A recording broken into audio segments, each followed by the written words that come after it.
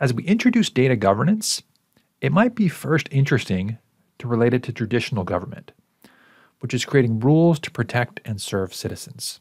That's its objective. With data governance, on the other hand, what we're doing is creating rules and processes to protect our data and our stakeholders. And hopefully it enables us to achieve our goals, our objectives.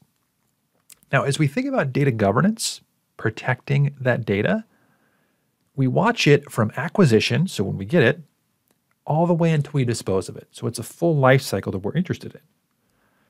And this helps ensure, so data governance helps ensure data quality, data availability, so it's ready when it's needed, as well as data security and privacy and compliance to regulatory requirements. And so there's three component pieces of data governance. There's policies, so what are the rules for managing the data? There's processes, which is how do we implement the defined policies? How do we implement those rules? And then roles, so who is responsible and accountable? So the policies are the what, the procedures are the how, and the roles are who's involved. So let's look at a few common policies you might see in the world of data governance. You could have a data access policy, so rules providing access to data, so it's not just a free-for-all. Data security and privacy policies, so rules for protecting data and collecting and using someone's personal data. And then data retention, rules for storing and disposing of data. How do we handle that properly? And then data quality policies, rules for maintaining data accuracy and reliability so we can trust it. So it could be a bunch of policies that roll up onto our data governance strategy. And so here's some common roles we could see too. So this is the who. You might have a data owner who's accountable, and they might define the policy. And you could also have like a data steward who it doesn't necessarily define the policy, but is responsible for implementing it, following it.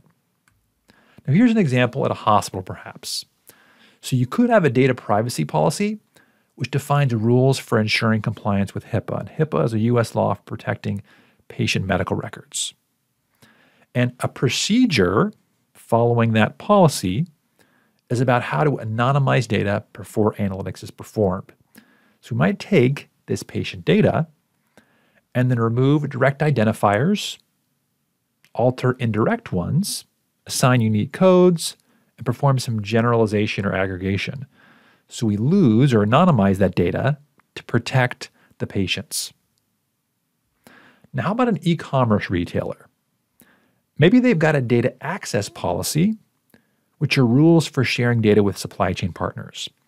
And it says that access must be based on the role, must be a need, and to follow the least privilege principle. We only give access to what's needed and provide the least privileges that are required.